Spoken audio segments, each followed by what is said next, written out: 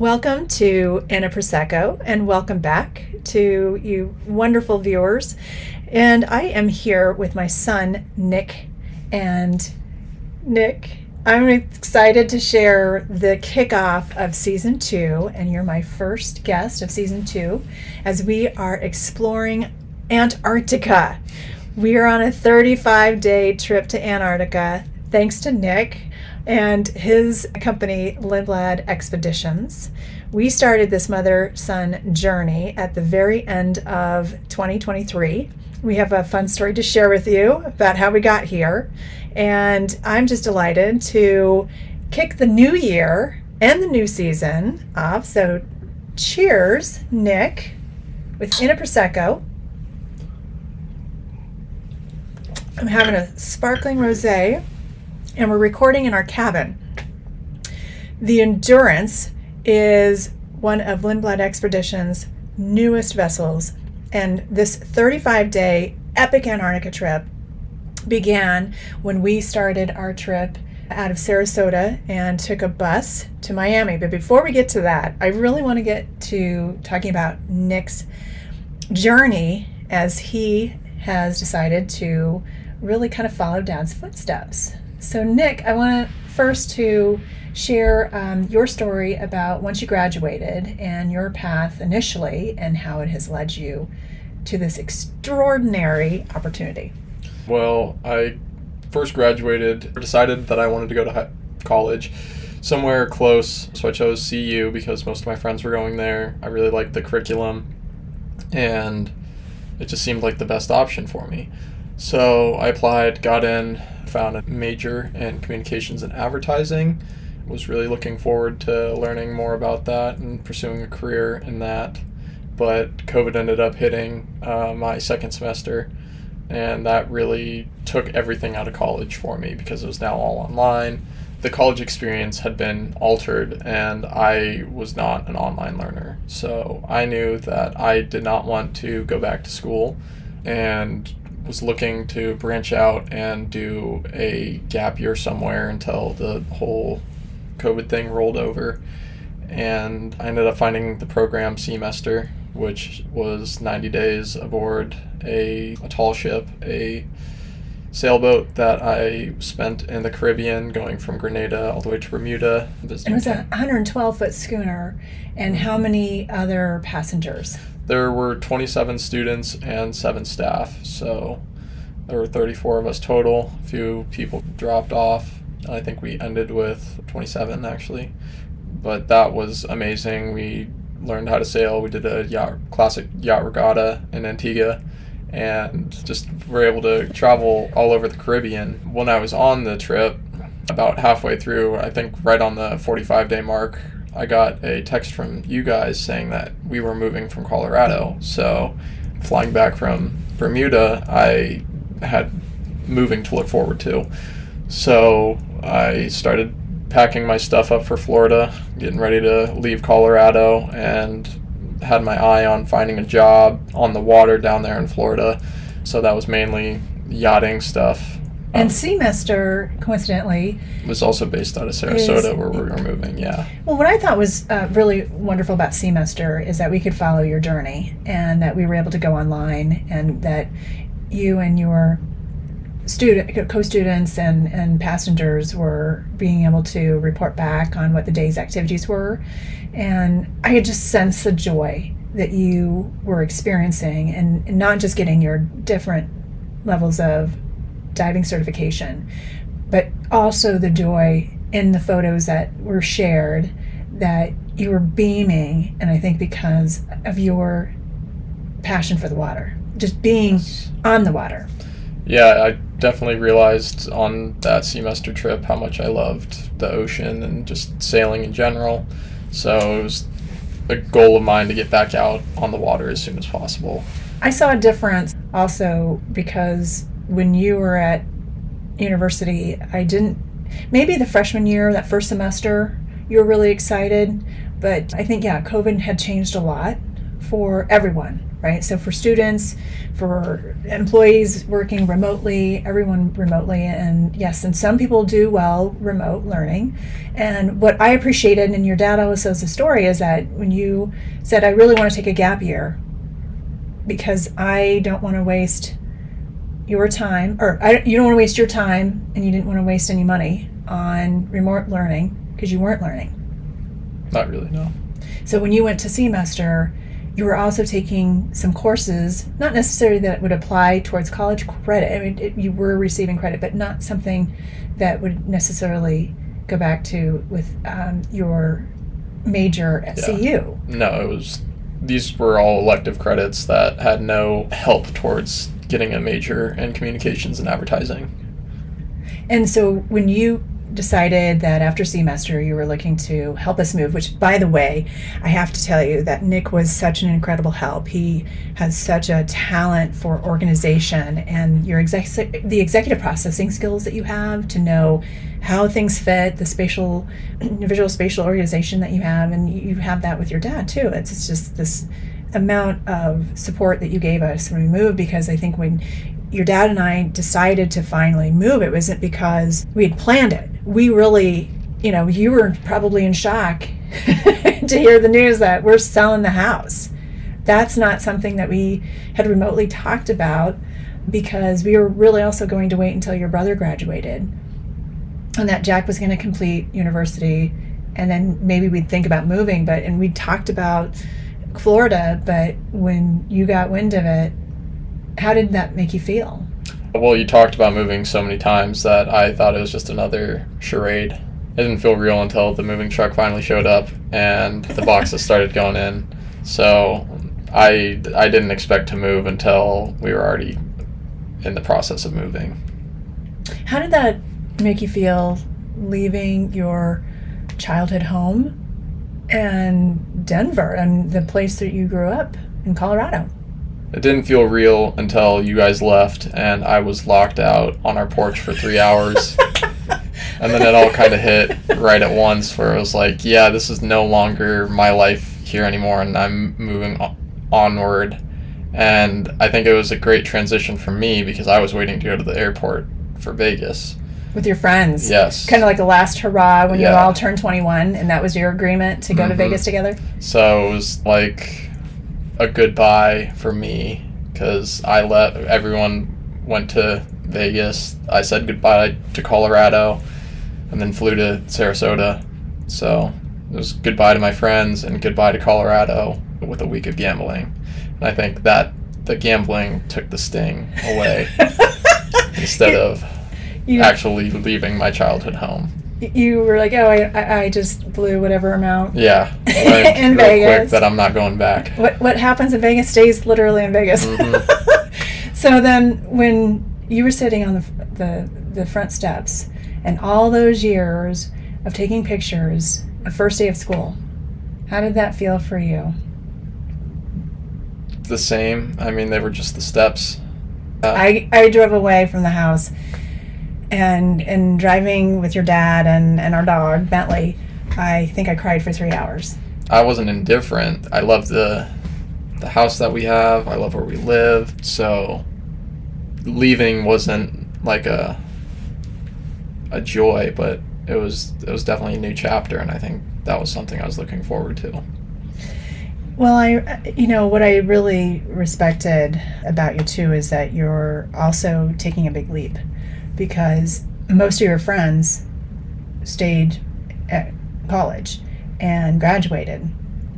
What you decided after your gap year with semester and said, you know what, I really want to find a job on the water. And in doing so, you moved with us to Florida. And so you were moving away from your friends. We were moving away from our friends. And we just rented an Airbnb for 30 days, and we had not even decided where we were going to find a rental. It was really the go time once we got there. It took maybe a week to just enjoy a little bit of the Airbnb, going to the beach and enjoying the pool. But once it got closer to that end of the month where we're like, we need to find a rental. Just having your help there, and honestly, Nick, you being there was a joy, but it helped me in my transition.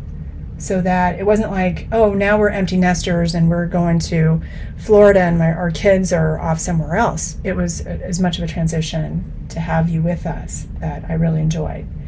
And for you, though, however, you left your friends behind. And moving to someplace new, it wasn't like you were able to meet up with new friends your age. No, I was very bored. I was just trying to find a job so that I could expand my wings, and it took a little bit to get the ball rolling, but once the job was secured and I got it, I took off on the flight to Panama and never looked back. Well, okay, so let's step back. And so what was your journey? Because it wasn't just like, oh, I'm moving to Florida with my parents and now I have this job. There was a process that you started. Yes. So getting there to Florida, there was a lot of free time. So I spent that free time just looking for the best way to get a job on the water, whether that be yachting or cruise ships or oil rigs, container ships, car transports, whatever it was. I just wanted to know what the best kind of job was on the water, not necessarily pay-wise, just through the experiences that the people had. So everyone had different things to say about yachting. Some people had good experiences, some people didn't. Everyone has their own opinions on cruise lines and what they're doing, for work at least. So it was interesting to kind of see each aspect through workers' eyes. But I knew that I just wanted to travel the world, and I needed to find a job that would let me do that. So from the yachting aspect of that, you're looking for somebody that also wants to travel the world, and you kind of have to get lucky with the itineraries that they want to do. You're not just sitting there watching their boat in a port. So I kind of withdrew myself from the yachting world because that was more of a luck of the draw, and started looking at more ships that traveled the world, and I ended up finding Expedition Cruise Lines. I didn't really look into Expedition Cruise Lines that much. I didn't know about Lindblad Expeditions. And it was a former classmate of yours. Yes. His mom, I knew, and she's wonderful. Heidi was the one that said, hey, if Nick's interested, she works for a third party that had told me about Lindblad Expeditions, and she said they're hiring. And so you spoke to somebody, she put us in touch, or gave me the name of a person for you to reach out to, and you emailed her from the recruiting. I emailed division. her, yeah, from the recruiting side. She told me what things I needed to get. I needed to get an STCW. Which is? It's 7 different certifications that I got for a training that is required for most ships for emergency situations.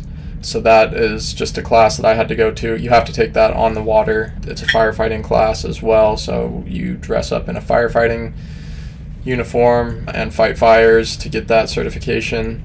And then you also have to get a TWIC card, which is another form of global entry just from ports and stuff like that.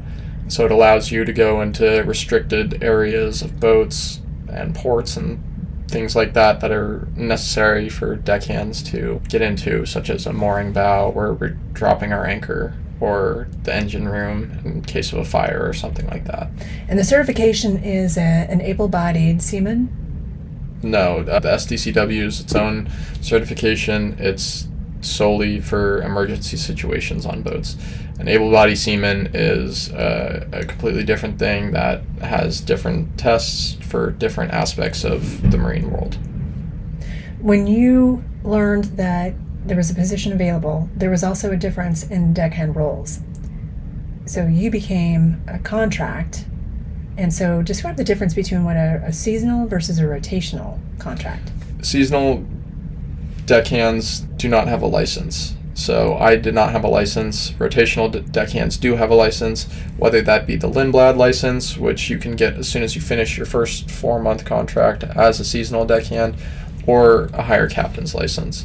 So the rotationals are working 7 a.m. to 7 p.m. every day for 2 months, and then they have 1 month off. They're driving Zodiacs around with the guests inside of them, and that's the only other like differential role that they have that we don't. They have a license to drive guests, whereas we do not. Other than that, we're doing the same type of thing. The seasonal deckhands just rotate throughout every week. You rotate 6 hours in a shift. So you're working around the clock every month, getting used to different schedules so that you're working the night shift, day shift, half and half, doing everything that is required on the boat.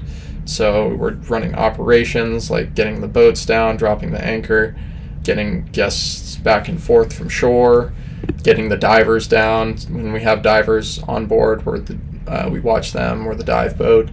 It's just kind of whatever is needed on the boat to happen, the deckhands are sent to go do. And then we're in charge of emergencies as well. Each person has their own job in an emergency, but the deckhands are kind of the firefighters, the ones that launch the rescue boats and life rafts and things of that nature. It's a lot of the behind the scenes that people probably don't realize. And it's something that I want to touch on as far as this mother-son voyage. And I'm learning a lot from you as these passengers who are so intrigued with your story of as a deckhand. You know, they love hearing about what the behind the scenes and your journey on this. But I want to touch back on something because you had to get through this certification first. And then when you first started submitting all of the certifications so that you were ready to get your contract signed, it took longer than you expected. And I think you started the process in August, then waited until September, was hoping to be able to get on October, but it was until December, and it was the week before Christmas. It was 5 days before Christmas that I left. And it was the first Christmas away from Colorado and all of our traditions. And the fact that you were gone, Jack, your brother, had flown in from Denver on his holiday break. And because we were newer to Florida, we didn't have the connections. And these were things that Christmas is my favorite holiday. And so I would love to coordinate these holiday teas with my girlfriends, and then the Christmas parties where we'd have the games for the kids and the adults, and even New Year's, where just having plans to celebrate and bring in the new year. I was very melancholic. Not having you there was a big hole in my heart. And for you, it was the start of this adventure. Yes. I was having the time of my life. So Mom and Dad are at home. Jack is probably like, I know he was wishing that you were there too. So our family dynamic on that first Christmas, away from those traditions and who we knew and what we knew, and you're beginning your journey really. So for me, it was New Year's that had the flip the switch, and I asked you, well, how was New Year's for you? And what were you doing on New Year's? Sleeping. Yeah, I think I was working the night shift, so. You're like, oh, it's just another day. Yeah. I didn't know it was Christmas until I got up and saw people dancing around a tree. I didn't know it was New Year's until the day after when somebody was like, what was your New Year's resolution? I was like, didn't even know it was the new year. So what was your rotation, the first one? When I first got on the boat, I was working 9 p.m. to 9 a.m. So I was working the night shift, and I was just adjusting to the first week of working on a boat. When you flew out that first time and you'd packed your very big bag, what were your feelings? You'd already kind of had a little bit of that with Seamaster, where you were totally prepared to bring stuff and pack for it for a long period of time, which a lot of people don't get that experience of like being on for 3 months or longer. And here you are, you're going to a job where you're going to be gone for 4 months. I was mostly just worried about traveling to Panama by myself alone for the first time. I had no idea what the customs was going to be like. I don't speak Spanish very well, so I had no idea how I was going to get to the hotel, what was going to happen there, if I was going to be able to get to the ship. So I wasn't really worried about the ship. It was one thing at a time that I was worried about, so I had to check off getting to the airport and getting to making my flight on time. And I had to make sure that I had my bag there at the airport and nothing was messed up there. And then I had to get through customs, which is a whole process in itself because they have their own line for the mariners, and since I don't speak English, and the thing that was sent to me by Lindblad was not exactly correct, they weren't letting me through. So it took probably 3 hours to get through customs. So everything was kind of like I got to finish this step first before I get to the boat. And then when I got to the boat, it was like, well, now you're in it. Can't really. There's no going back? Yeah, can't really leave now. So. You never told me that before. It was quite a process just to get to the boat. And then when you got there, and of course, you're working your tail end off because your 12-hour shifts are consistent. Oh, the boat just rocked. We just hit ice. And it was probably a little bit of a shell shock, right? Because now you're like, oh, wow, I'm on 12 hours and you're go, go, go. But you like that. I do. I was just trying to get used to that lifestyle in particular. I didn't want to be the new person. I wanted to fit in seamlessly, even though I had no idea what I was doing. Oh my gosh. I've never lived on a boat. Nick, you and I are so much alike that way. Like, we just want to feel like you know that was the boat rocking again, hitting ice. We're going to explain a little bit where we are. But when you were able to have your first week as a deckhand, how did that go? Just fine. I didn't really change any expectations. It was very much like, this is how we do things on the boat this way. And it was very similar to what we did for my first boat, At Vela. Yeah. It was just security rounds at night, clean the areas of which they can't clean during the day, such as the galley floor, the dining room floor, do like the little tiny maintenance things to get everything prepped for tomorrow morning, which is all like easy stuff. So it was learning what that boat needed done that night or for that time period, and it was very much just picking up what people were telling me to do and getting it done as quickly as I could. There wasn't much of a change. It kind of felt like just getting back into the flow of living on a boat. I think the good thing is that you had that experience on Semester, because not everyone comes on as a deckhand with even that opportunity, right?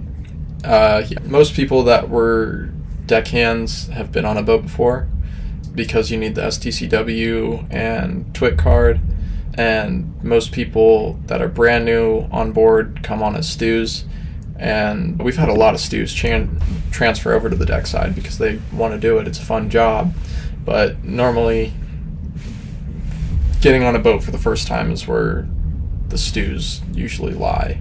So they're getting on, kind of realizing what seasickness is, what living on a boat is like, and what the days are like, versus I would say 99.9% of deckhands have all lived on a boat before and have all come with some kind of knowledge of, this is what I am supposed to do, and I've done this before.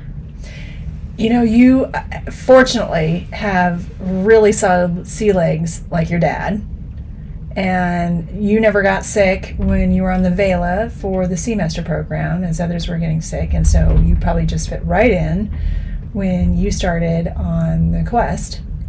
Yes. And the vessel Quest. And so for you, and learning something brand new, how was that for you? Like, were you just like, was this learning? Like, I would imagine, like, when you were coming from remote learning, sitting in front of a computer versus hands-on. Hands-on learning is so you're much experiential. better. You've Yeah. always been an experiential learner, and I prefer that as well. Mm-hmm. It was great to learn what this particular vessel needed to be done.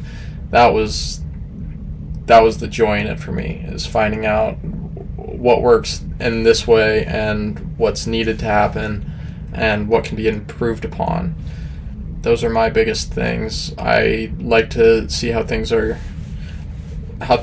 how they're operating, and kind of dissect that and see if I can improve upon it, or just know the little intricate details behind everything so that I know how the process works. You were very passionate about it, I know that, because we didn't hear from you. And I know there's an element of, like, whether or not the ship would have Wi-Fi access, so we were communicating through WhatsApp, and especially over the holidays where I just wanted to be able to hear from you, and so we'd go through weeks not hearing from you, Nick. And how was that for you? Because I'm sure you were like, I'm in heaven right now, because this is all a big classroom for me on a vessel that you're getting a whole nother realm of education. You don't view it as a classroom. It's just your life, and that's the best part about it. It's not something that you're forced to learn. It's something that you just learn by doing and being a part of. It's forced upon you in a different way. This is now your life. This is what you're living. This isn't something that you have to do because that's what somebody wants you to do. It's something you have to do because that is now your way of living. You're living on a boat. You're around what's going on, so you have to be a part of what's going on, and you have to adapt your skill set and your everyday wants and needs to be what's best for the boat and what's best for the people that are around you. It's not a classroom. It's just your adaptive environment that you're having to always switch and differentiate and learn. You're always being molded by your environment, and that's the best part about it, because you never know what that environment's going to need or how you're going to react in that environment, but you're there and it's going to happen one way or another. So that's the learning aspect that I enjoy. You're not forced to learn, but you're forced to learn.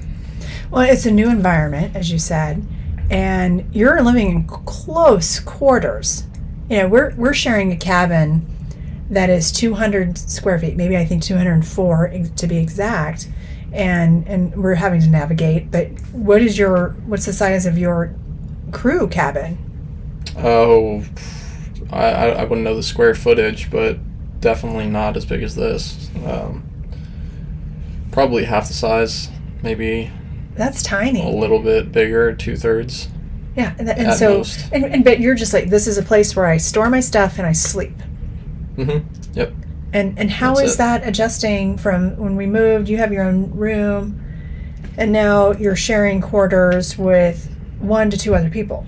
It's not like you really want to be in your room the entire time. The places you go on these trips are just so amazing and spectacular that you don't really want to be below the waterline.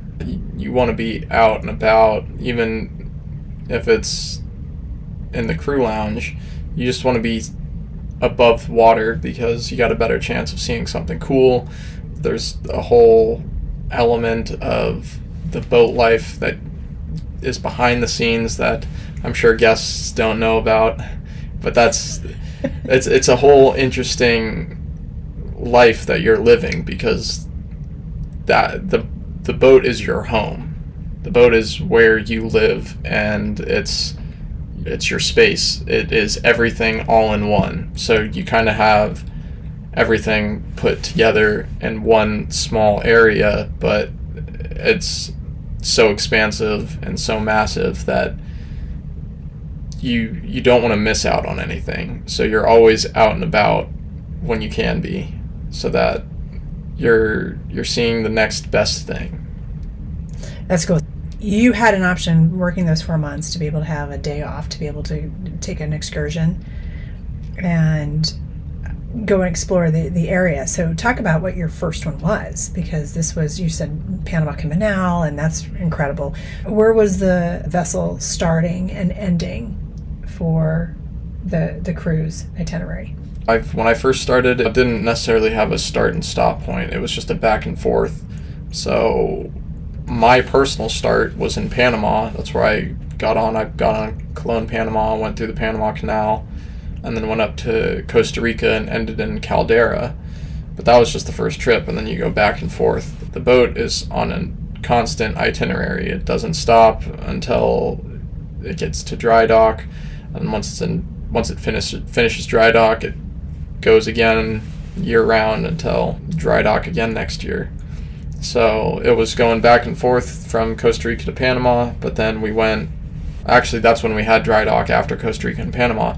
And then after dry dock, we went up north to Los Angeles, did the Channel Islands, and then went north again to Seattle after 2 Channel Islands trips, and then did a northbound trip from Seattle to Sitka, or Seattle to Juneau, I believe, actually.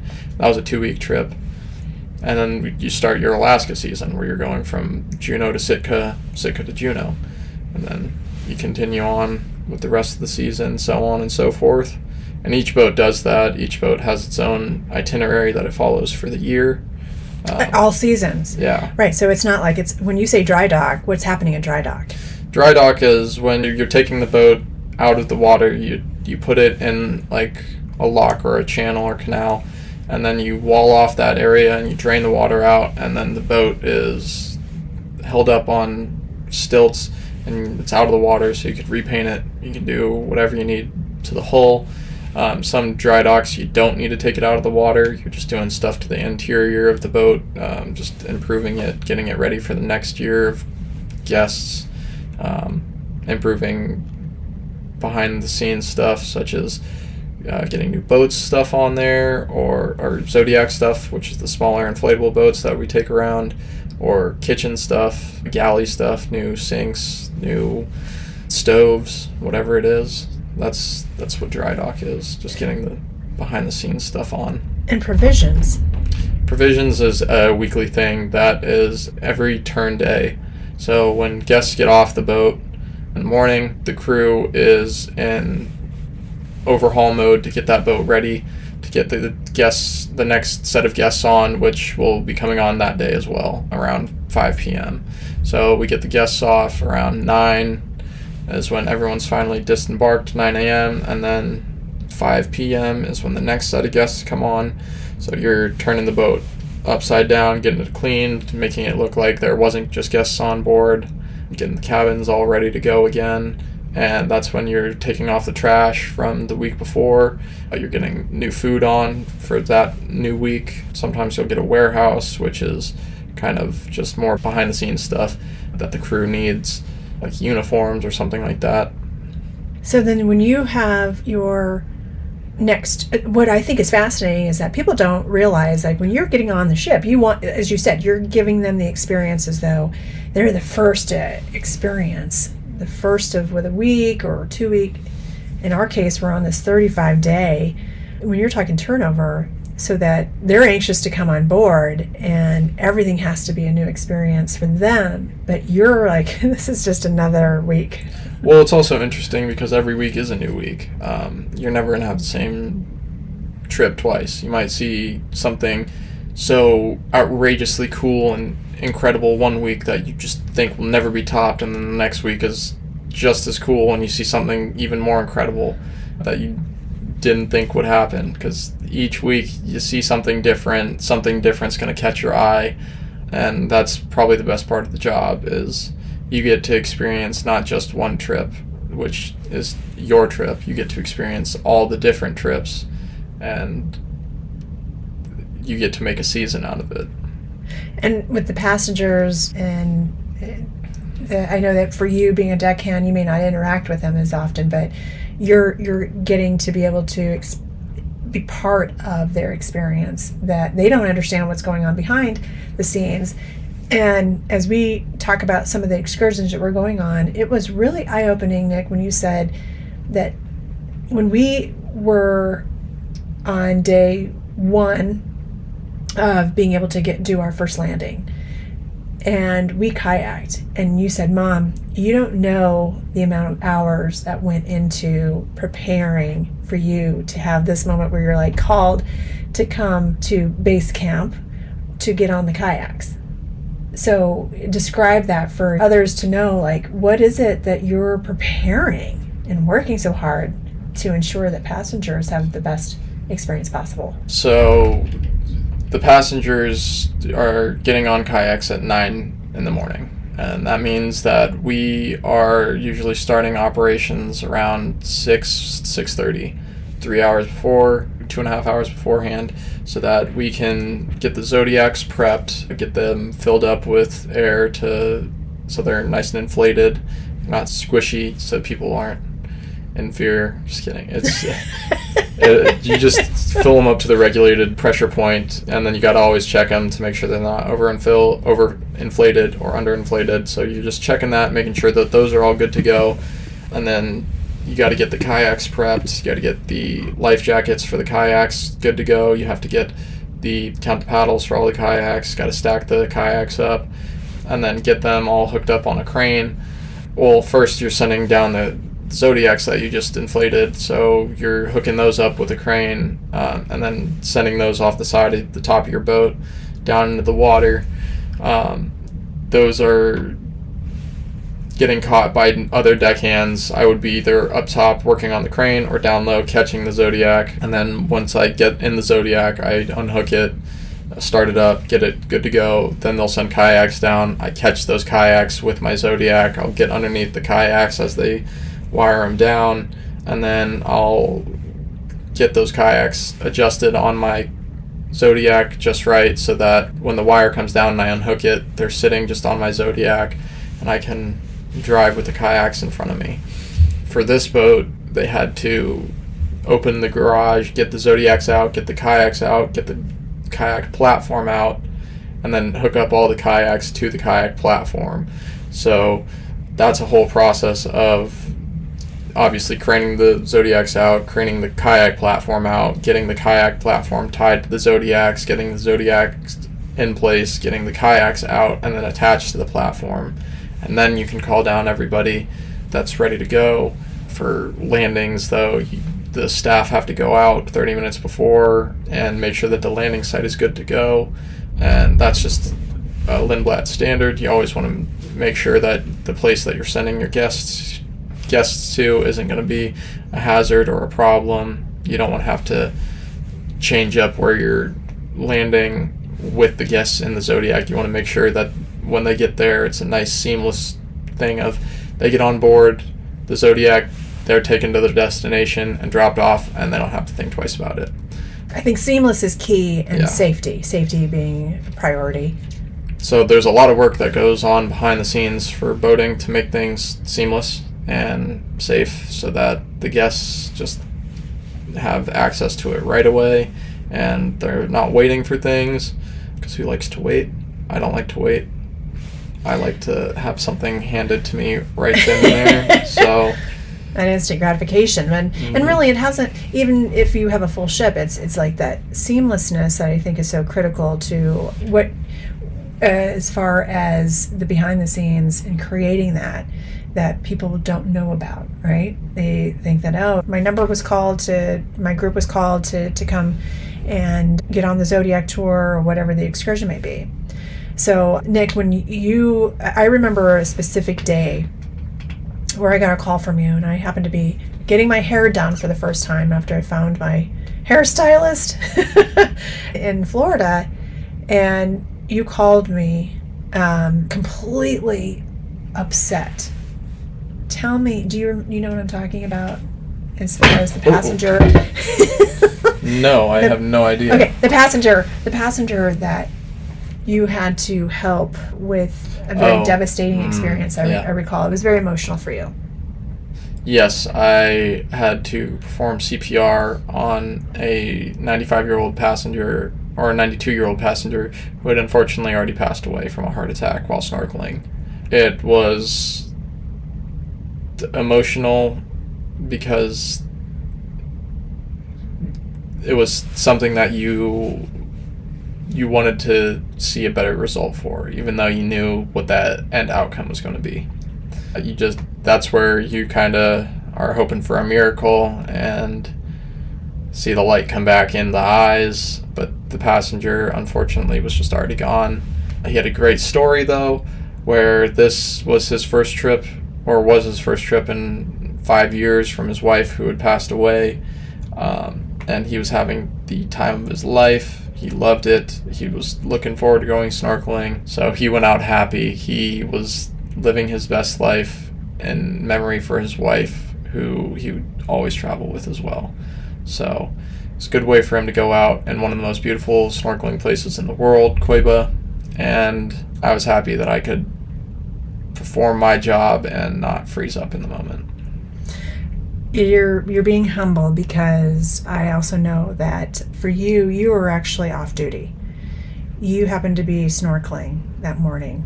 And so describe a little bit of what that meant for you to see that a passenger was being pulled out of the water, and what was your natural instinct? Well, I noticed how serious the situation was because I hadn't even gone in the water to snorkel yet. I just stepped like literally just put my 2 feet in the water when I noticed the boat coming back and CPR already happening. So I just ran over and tried to help in whatever way I could. First, it was just catching the Zodiac onto the beach so that they had somebody there holding the Zodiac in place and it wasn't drifting back into the water. And then it kind of changed into taking over for the doctor and performing CPR. And you had, I think was it your bosun that was also Yes. helping? And so the passenger, who happened to be a doctor, basically said, I can't do this right now. And so that's when you stepped in with the bosun, and you weren't able to save the passenger's life. And what I thought was really incredible, though, is that you had to wait to call. I know that you were probably, the adrenaline was rushing, and because of where you weren't able to call us on your phone. You had to wait for the satellite phone to be ready or available on the vessel because the family was being informed. Mm-hmm. And what was very endearing in this conversation is that you called, and the first question was, "Are you with Dad?" And because I was at my hair appointment, Dad wasn't there, but hearing the sorrow and the pain in your voice that you wanted so badly to save this person, and really, I just acknowledge you. I toast to you, Nick, that what was really incredible about that moment is that I was really happy that you could call and feel like you needed to talk about it. That it was, I think, one of your first experiences of having to deal with death in that manner. Yes, so firsthand, yeah. And so when you have this excitement about this new experience and witnessing that, but what I loved is that what we were discussing is that you saw this passenger really being able to do what he loved in his final moments. And so when you think of like going on vacation and all the wonderful things that you're doing to create these experiences, and this happened, I also think that for most passengers, it's nothing that they would ever expect, and certainly nothing anybody would want to have happen. But there's different protocol for when passengers pass away from their home state or home country, and I didn't even know that. It's different per state or different per country, but it's always a hassle to get a body back to the United States if you pass overseas, simply because now you're not transporting a person, you're transporting an object, and it's a biohazard object. So there's so many regulations that go through transporting a dead body that you just wouldn't think of, that it just became a problem that was best solved by getting a gravesite there in Costa Rica. And the positive thing is that you realize that these are going to be part of the experience, and really the cycle of, what in your first 4 months, what amount of experience that you had in that short time frame, and that you were, once your contract was complete, you came home and you just couldn't wait for the second contract. I couldn't. I wanted to get back on the water as soon as possible, and that's why we're here on a 35-day trip. Okay, so with that, because there's so much more to this story to share, and this is the first of the series of this Antarctica trip, because we want to also be able to share with you how this came about for this 35 epic day trip through Antarctica. So please join us on our next episode.